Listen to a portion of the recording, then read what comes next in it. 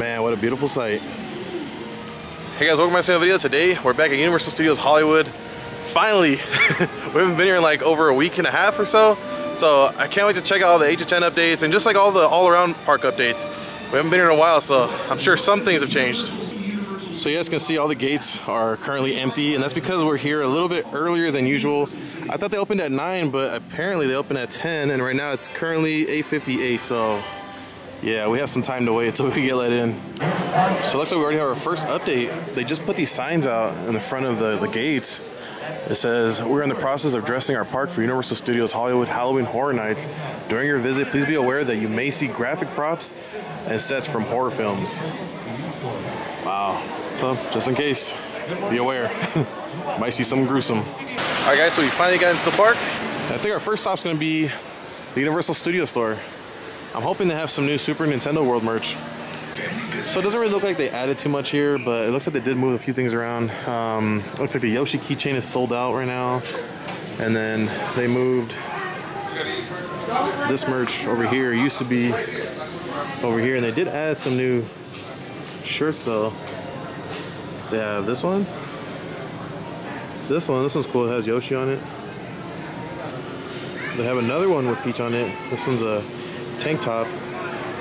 And then lastly, they have this shirt. Alright, so we made our way even further into the studio store, and I found these shirts. I'm not sure if they're new or not. They could have been here for years, but I feel like it's my first time ever seeing them. Let me go and show you guys. So they have a couple of Back to the Future tees. This one says "At a Time." That is so cool. Then they have this one, 88 miles per hour. And then there's this one.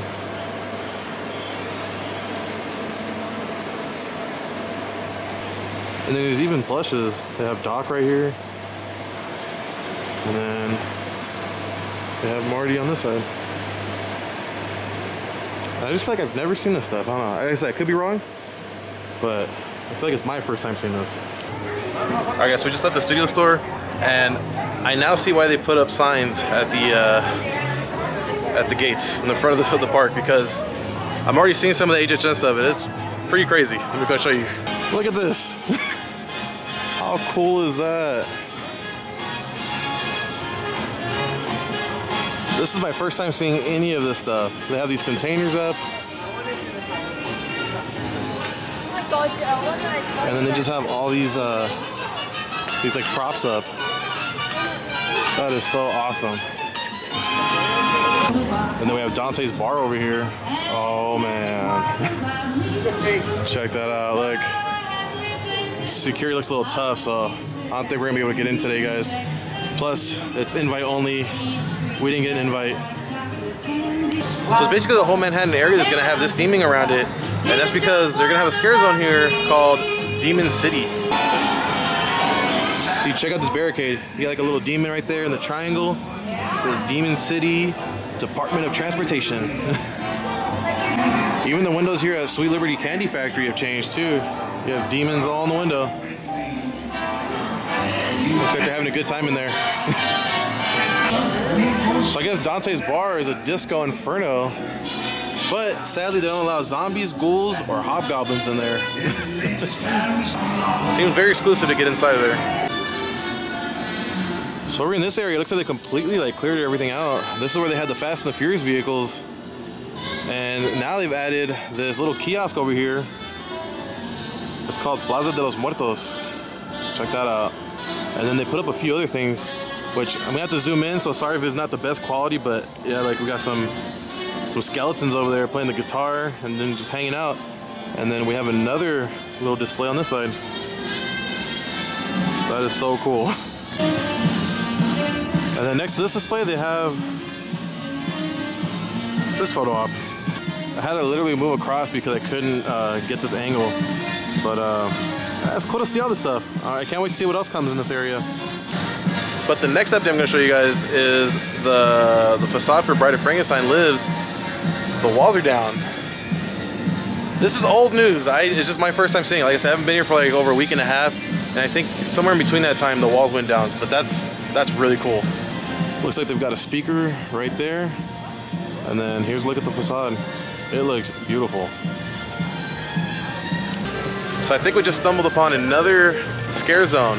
This is Universal Monsters Silver Scream Queens. Let me go and show you around. So we have Oxanamun, Mummy.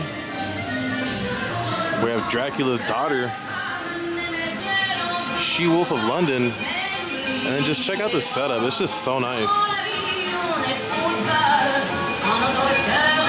But as usual, we're gonna go behind Super Silly Funland and check out Super Nintendo World, see if there's any new updates on that. So it doesn't look like too much has changed over here at Super Nintendo World. The only thing I will say though is it's getting a little bit harder to see inside now. There's a lot of scrim over here. The walls are getting taller. They're starting to fill in these walls a little bit more. So like before we could completely see inside, and now they're just starting to close it up a little bit. But I'll definitely give you guys a look at the backside of it once we get on the studio tour. One thing I noticed is that it looks pretty empty today over here at the park. One way to know for sure is checking the wait times. Looks like Forbidden Journey is a 15-minute wait, Flight of the Hippogriff is 15, Ollivander is 35, Studio Tour is 10, Pets is 5, Simpsons is 20. Wow, they've been open for 50 minutes already. Kung Fu Pen is 15, Jurassic World is 10, Transformers is 5, Mummy's 5. Wow. So literally as soon as I finished showing you guys the wait times, the team member came up to me and explained that it's empty because it's off season right now. That's why they open later and close earlier. So they open at 10 and I think close at 6 now. Which also explains the low wait times and how empty it is here. Just had to make a quick pit stop to Hogsmeade to get a cold butterbeer. Man, I really missed those. Alright guys, but anyways, that butterbeer was delicious. We're about to go and head to the studio tour, which is still a 10-minute wait, and it's currently 12:18 p.m. Let's take a look at how empty the queue is for the studio tour. Super dead today. So here's a current look at the backside of Super Nintendo World. Wow. Jeez. Now here, ooh, hello, okay. It's like, there we go. We got a little more volume on there now. Now here the walls are like fully up on the backside. That is crazy. Save to 17 and 16. Kind of see it through the screen, but the reboot of Saved by the Bell. Bayside High is actually built here. That is for our newly announced Terror Tram that is rejoining us this year for our Halloween Horror Nights event. So if you come to that after hours terrifying Halloween event, we actually have a maze that walks you through these historic sets outside, as you can see, and you are chased by very scary characters.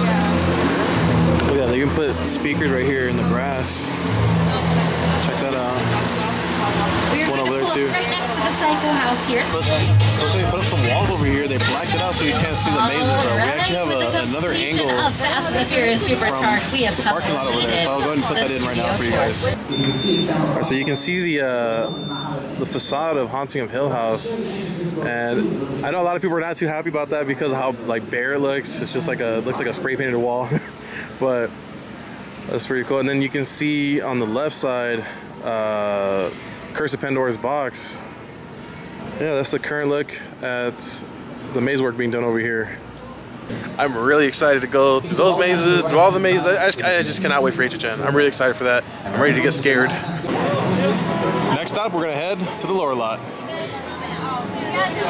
So we ended up dropping down one floor to check out the work being done over here on the maze next to the Mummy, which is said to be Texas Chainsaw Massacre.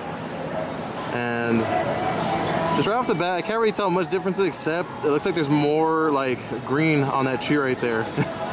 and then besides that, you can't really see too much from this angle. We probably won't be able to see anything else until Halloween Horror Nights, when we can finally go inside of it. All right guys, we just made it to our final stop of the day. We're over here at the lower lot. Man, check this out. Not sure exactly what it is or what it's gonna be themed to, but this is really cool. I know 2019, if it's gonna be the same thing where they sell like snacks and stuff, this was Starcourt Mall, so I'm not sure if they're gonna sell like snacks out of these windows or not. But yeah, I'm really curious to see what this becomes. And then here's a look at the inside of it. Man, I like this Coca-Cola sign. That's awesome. But yeah, this is definitely something we have to check out next week to get an updated look at it. So far, the only scare zone that we didn't get a chance to see today is Chainsaw Rangers. We didn't see any work being done around the park at all for that. I don't know where it's gonna go exactly. It could be in this area. They had a scare zone here in 2019, so it could be here. But like I said, we'll have to check next week. I'm sure by then we'll see a lot more because HHN is gonna be like in 2 weeks, so we have to see something next week. But anyways, I think I'm in the video here. I hope you guys enjoyed it. If you guys did, please make sure to like, comment, subscribe, and I'll see you guys in the next one.